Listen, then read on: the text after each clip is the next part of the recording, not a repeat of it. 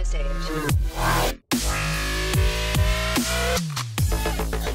What's up, Rage Mob and new viewers? I was sent a product to review from PlayBudz.com. Link will be in the description. You can also see it on that box there in the video.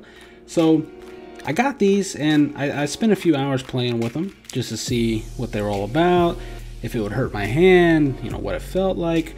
And they're not bad. They're a soft rubber. It's a controller extension for all you monsters out there with big hands. I have no complaints. I personally like my controllers a little lighter. These add a tiny bit of weight. I mean, they're not heavy at all, but you add 2 of them on there. You have to get used to that center of gravity and feel and weight of your controller again. I don't know if I'll use these all the time. They'd definitely be good for like an all-night session or something. Like, my palms would definitely not be mad at me for using them. They feel good. You can also stand your controller up like in the video there. That's pretty awesome. So if you get a few sets of them, they're only $5 a set. You can stand all your controllers up, you know, on a shelf or something. That's pretty cool. But for the people with big hands, I can see this being pretty beneficial.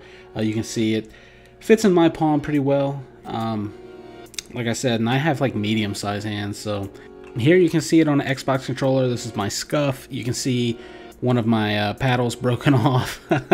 And you also notice on all of my controllers I use the Control Freaks. You can't go wrong with Control Freaks. So this is just another accessory to add to your controller from PlayBudz. Have a tricked out controller. You can't beat that, right? So look for the PlayBudz link in the description below. There's also a link to get 10% off of Control Freaks. And thanks, guys. I hope you enjoyed this. If you have any questions about them, just ask. I'll reply in the comments and let you know. Not a bad little product for $5. And thank you, PlayBudz, for sending them my way. Go check out their website, guys. Talk to you later. Peace.